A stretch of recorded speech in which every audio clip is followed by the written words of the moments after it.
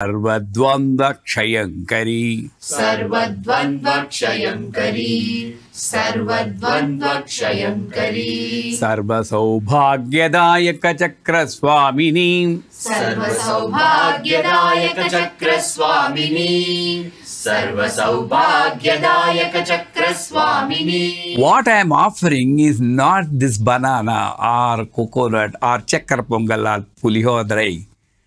I am offering the Brahma Tattvam in me. That is the only thing that pleases you. Brahma Tattva means seeing you and experiencing you in everything that I come into contact and merging my consciousness in you continuously.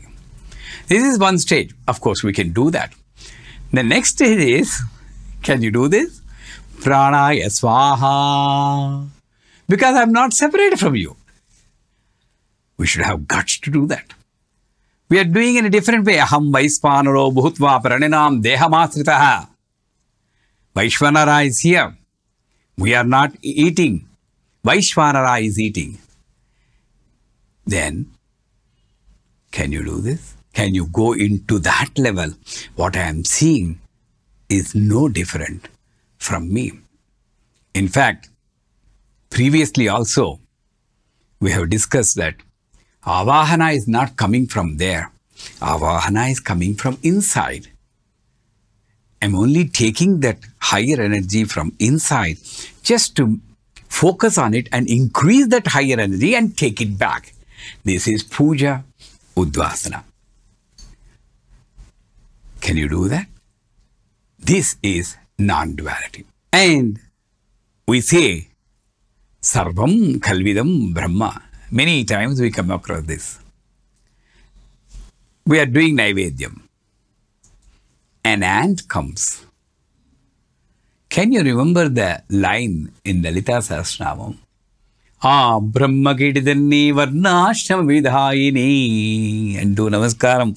Amma, you came in the form of ant to take my Naivedyam. Thank you. And put the jaggery to the ant. Can you do that? This is non-duality. It's not just enough we say Dvaita, Advaita. No. Let us put it into practice. I give you a wonderful example of how Mother tested me. Whenever you are teaching or preaching something, the preacher has got one responsibility. Don't preach if you are not practicing. That's the rule we need to follow. If you are not practicing, then at least say, I am also learning. He said once, the learning should not be stopped. So what is that incident that Mother has given to me in my life? When I was in Toronto, I was about to do the puja. Normally, I don't ask this question to my wife. What is the Naivedyam you have prepared? She said, Upma. Nobody has eaten, no? That was the duality I was having. And Mother wanted to remove that duality through a test. So I was starting the puja. Ratna Simhasanam, Padyam, Argyam. Then my 3-year-old grandson came, Shashwat. He didn't even change the diaper. He just got up from the bed. He came and directly sat in my lap. The first thing, I need to accept that. He said, hungry, that means hungry. I want that. Upma. That's when, with Guru's grace, my mother's grace, immediately I was alert. This strange thing happening means Mother is talking to me. I stopped this Padyam and of course I was a little bit into the Shastras. I did the Prakshana and fed my grandson with Pranaya Svaha, Apanaya Svaha. You won't believe exactly 6 times he has taken. Enough, he went. That is, I think, non-duality. The last part of the story is, so I continued my puja. When it came to Naivedyam, I didn't offer the Naivedyam. I said, you already took the Naivedyam. You ate the Naivedyam. Thank you. So skip the Naivedyam and went to Tambulam. It's all not my greatness, how my Guru trained me and gave me the opportunity to, put that into practice. We said that there is no difference between what we see and what we are.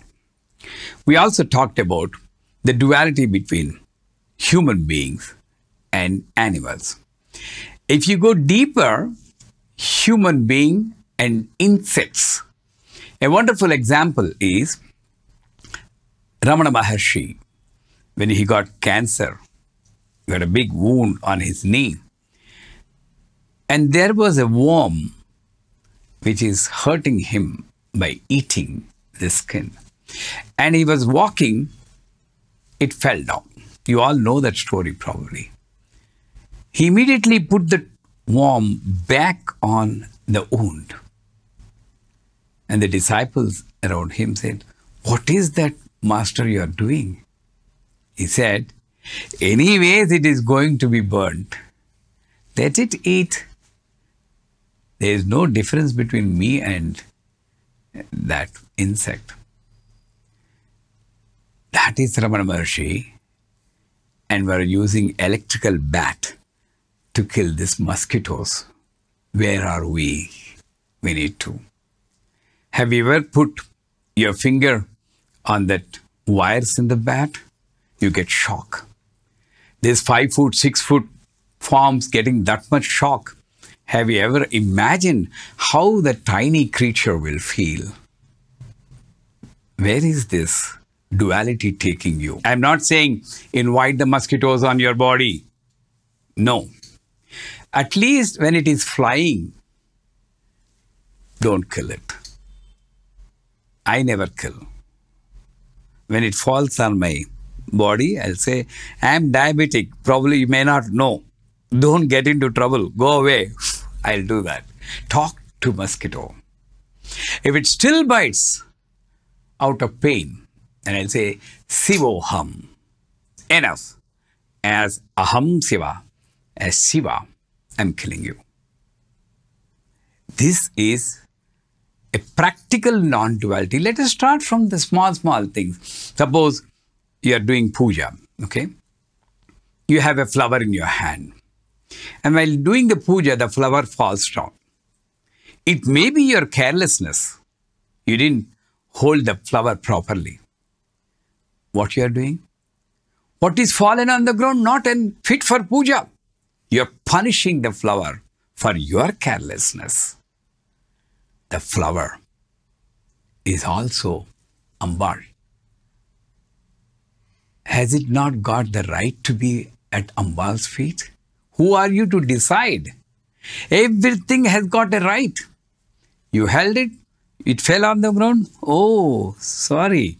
Put it back on Ambal's feet and feel that happiness that flower may be apparently enjoying to be at the feet of Mother. You become that flower, non-duality. Even at the puja also, how do you offer Ratna Simhasanam? Ratna Simhasanam samarpayami. What is that? A chair. Can you throw the chair on Ambal's head? Because we don't see her as Goddess Mother, icon only.